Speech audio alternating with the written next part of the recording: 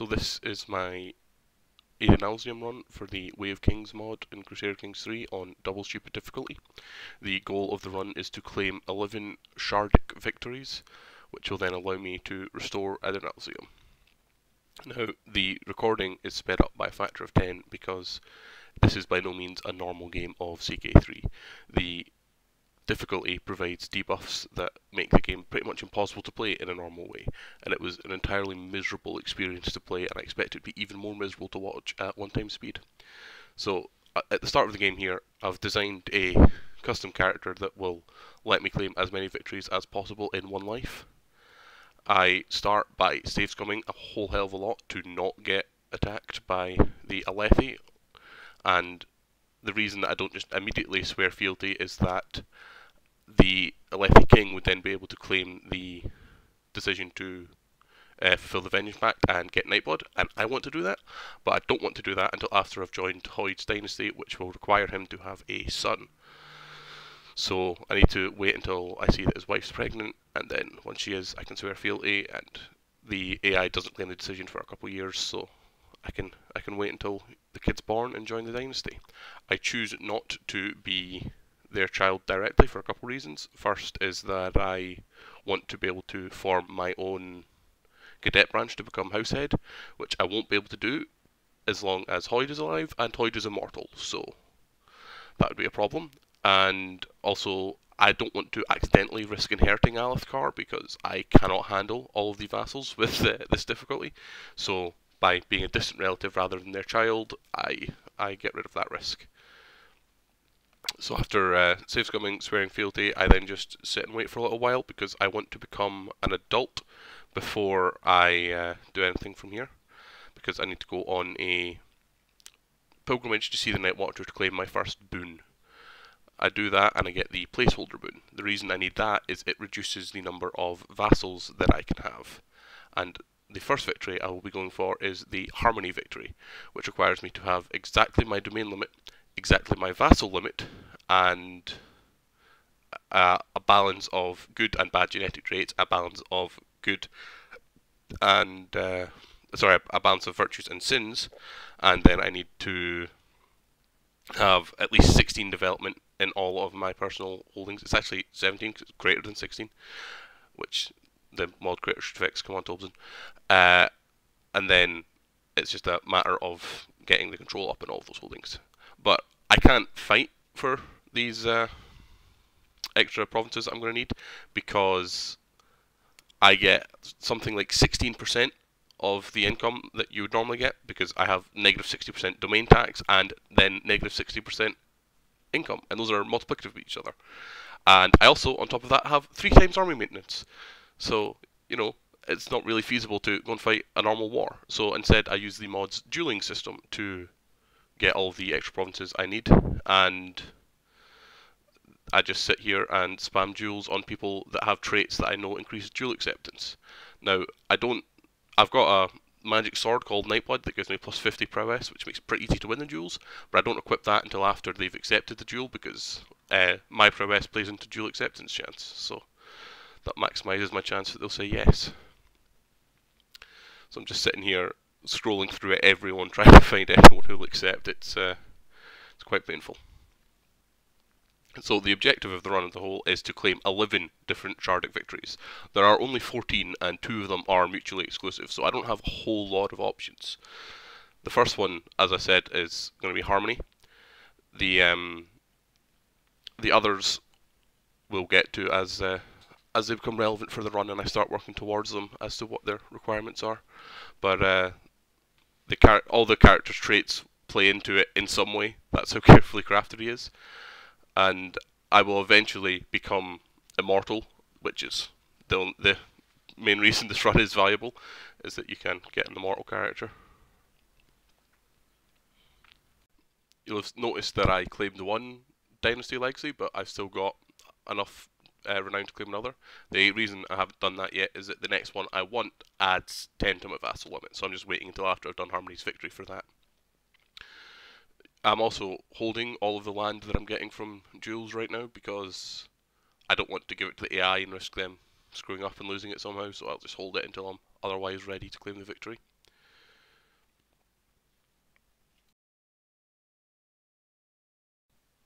So at this point I've got basically all the land I need, so I decide it's time to go on a pilgrimage to get the placeholder trait. The reason I've waited until now to get that is that it gives me negative 100% vassal tax, which puts me at negative 160%.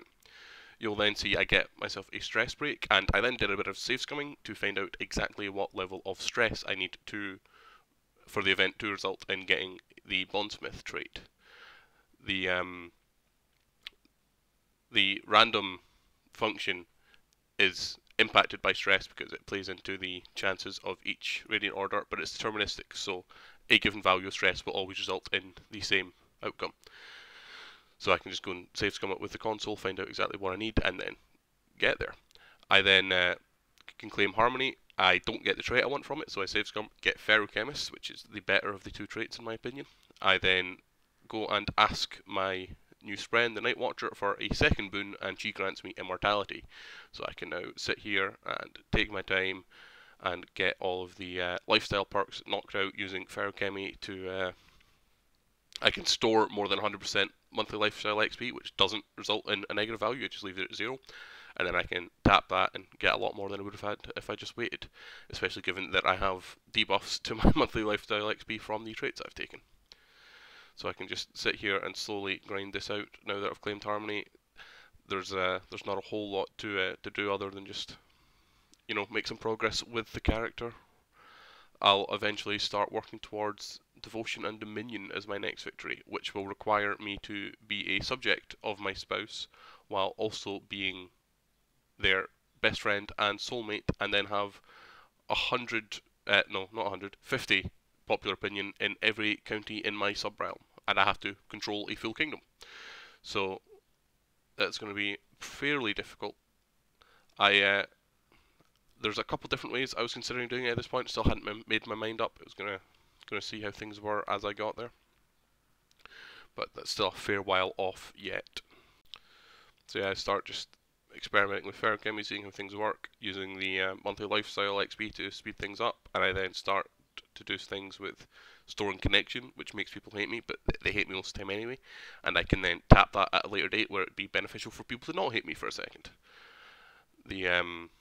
There's quite a few useful abilities in the Ferrochemy trait. So there's a lot of ways I can use it to cut back on save scumming, such as by tapping it every time someone's trying to assassinate me. Then everyone leaves the plot, and I don't have to keep save scumming until a 95% chance scheme fails, which is, I've got to say, it's really nice. Probably cut like 20 hours off the run, because there's a lot of assassination attempts. To go back to the character design for a second, the culture and religion were both chosen fairly specifically as well.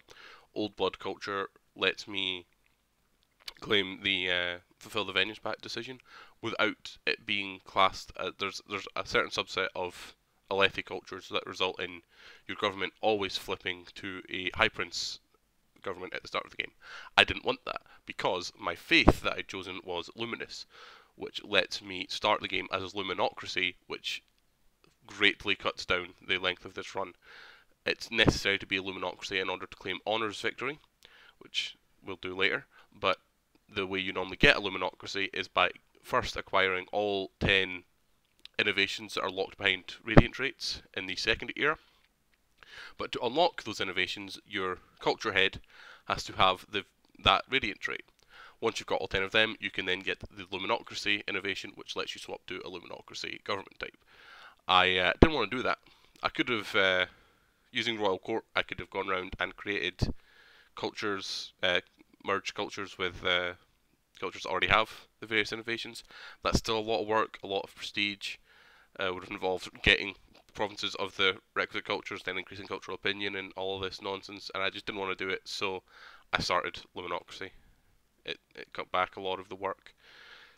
The main downside of the Luminous faith is that it has another income penalty, but I got myself educated by Hoyd while I was a child, and that let me swap to his faith of Adonalsium, which actually has an income boost, which is nice. So I'm less penalised than I normally would have been. You can see here that I'm getting attacked by AI, and I consider going to fight it, but it is absolutely not worth the effort, so I just surrender. You can have it. If I need more land, I'll duel for it. It is absolutely not worth trying to defend. You can see there I tried to revoke a province. They say no. The entire country rebels. Don't like that. I start experimenting with seeing if I occupy their province, will I get 100% war score and be able to imprison my entire realm? But I realise there's no chance I can occupy their province, so I just save come back. Then tap some connection, see if he'll accept it being revoked. He still won't, and everyone still joins eventually. No, they don't. That's a lie. They do not join. But yeah, still can't actually win the war, so I'll start looking for other people that I can revoke land from. See if any of them will actually accept it. Do a bit of save scumming so I can, hopefully get positive income instead of this negative 0.4. I don't have any men at arms. I don't have any court amenities. I have no expenses, and I'm still losing money. This is bullshit. I almost executed a prisoner there, which would have been bad because that locked me out of one of the victories I need later. But fortunately, I remembered at the last second not to do that. Now that I've got some land revoked, I can stop tapping on my connection, store it again, and I'm only losing 0.2 duck instead of 0.4. Yay, lucky me. So yeah, there's not a whole lot to say about the rest of this episode. I just sit here and slowly try to build my domain a little bit, make some progress with the character. Try to suck a bit less. I'll have a use for all this piety and prestige that I'm building up eventually. I'll be creating my own faith, which when I proclaim my bloodline holy, which I need to do for some of the other victories later on, because I will be the head of faith, it will add +1 renown level, which will be useful for the whimsy victory. So I just sit here and manipulate Ferrachemy a little bit to maximize my lifestyle experience. You have no idea how many times I clicked in that window during this run. I'm pretty sure I've destroyed all of the tendons in my wrist. I will never be able to move again. So I learn of a murder scheme against me, and I briefly consider exploiting the fact that Ferrachemy will let you tap more resources than you have stored at this point. He has now patched that, you can't do that anymore. But I was like, no, I don't want him to invalidate the run for this. I'll go back down, only use the 3 that I have stored to increase my scheme discovery chance. Doesn't work, but fine, I'll just tap connection instead. Everyone will leave the plot. I can then just sit here and I tried to store all the connection again, and everyone just joins, so, well, fuck. Better hope that they don't get me. At this point, I'm pretty sure that this is the guy who's trying to kill me, because he hates me. So I start trying to duel him to lower his health and hope he'll die. And eventually, he does. So I was looking at Mercy's victory there. That requires me to release 100 prisoners at this point. That requirement's going to change before I get that far, but I figured that's going to take a hell of a long time because you have to have an execution reason on them, and releasing the same person multiple times, even if you get a new execution reason, does not count, so it's painful. You see here, I'm starting to create my custom faith. I eventually decided the name is cringe and I should change it. So it becomes a cheesy faith, which is, I think we can all agree, the vastly superior name. I do this because I need to be head of faith to claim the final decision, and I also need to proclaim the bloodline holy, and as I said earlier, doing the temporal version is just objectively better than the spiritual version, so there's no reason not to.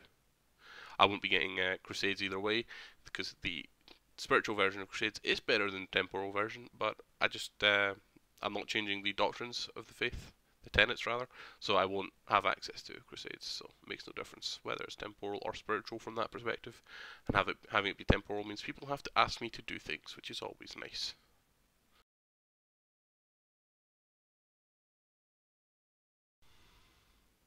At this point, I start trying to seduce this Colin woman. This is because the rules in the game mean that most faiths have a consensual marriage requirement, meaning that you need to have some form of relationship with the person before they will agree to marry you. You can't just roll out a political marriage like you normally do.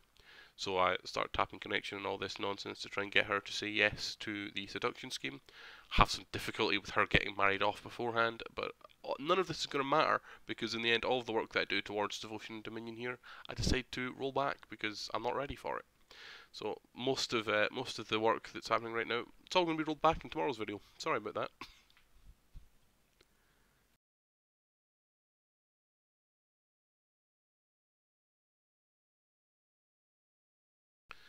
And you see, I go to a whole lot of effort trying to seduce this woman. The first time I got it to fire, I had a 95% chance, but unfortunately, I got that 95% chance after the event had fired by tapping connection, and for some reason, despite the fact that the chance displayed changes, the actual chance of success doesn't. So I need to tap all the connection just before the event fires. It's really annoying.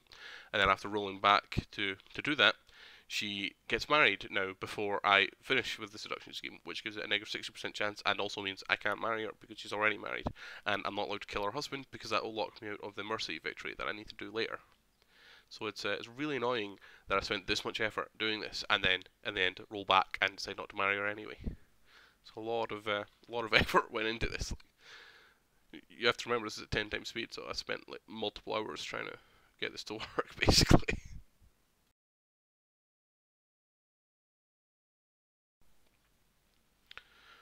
I do finally manage to actually get her to marry me though, which is nice. I uh, I then decided to put her on the throne of Alethkar via a claimant faction, and it all goes horribly, horribly wrong. The empire splits into Alethkar and well, it's called Kholin, but it's the Empire of Urithiru because I vassalized Urithiru earlier once I became a bondsmith, and the province is a one province empire. So the Emperor of Alethkar just created that one, and yeah, it creates some problems for me. I really wish I hadn't done that, but it's fine. Live and learn and all that. We have a huge dominance over the Emperor, so I just let the claimant faction do all the work. I just sit here and kick back, chill with my vassals who all hate me. Fun times.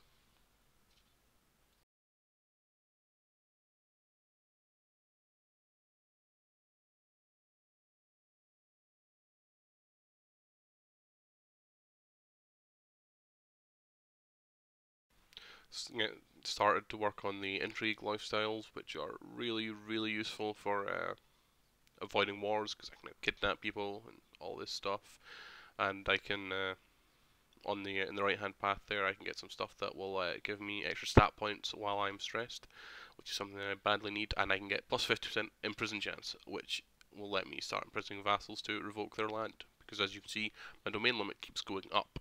This is because the harmony victory that I claimed earlier provides 16 stress. It provides 16 stewardship per stress level to every dynasty in the game. So I my stewards will constantly have high stewardship because I'll swap them out if they ever drop a stress level. My wife usually has fairly high stewardship. I will usually have fairly high stewardship, so I can end up with pretty ridiculous domain limits. I will apologise for these random sections where nothing happens. This is basically I went AFK or I was speaking to someone on another monitor and I forgot to cut the recording. I'm not going to scroll through 25 hours of footage to find them and cut them out. I'm sorry, you're just going to have to deal with it. It's at 10 times speed, so it won't be that bad. Right? Right?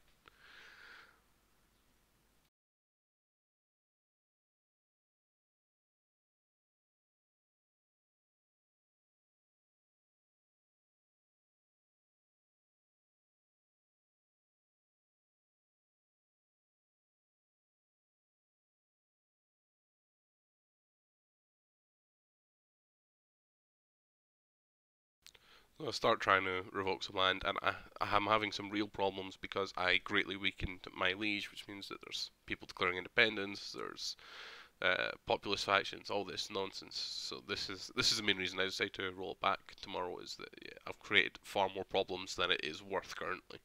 There's a start losing all my vassals, and as I said earlier, I need to completely control my kingdom in order to claim devotion and dominion, and it's just a nightmare to get land back. So I'm just right. This is all for nothing, and I think I roll back to something like 1237 tomorrow.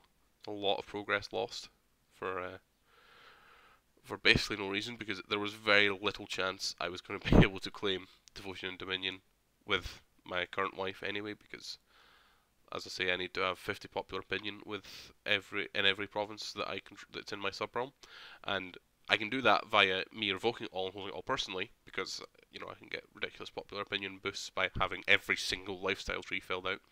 Or the other option is to get that by doing the invention victory, which provides plus 100 popular opinion. I hadn't really made my mind up which I was doing, and that's how these problems happen. I should have planned this out much better. But that is basically where I called it for day one.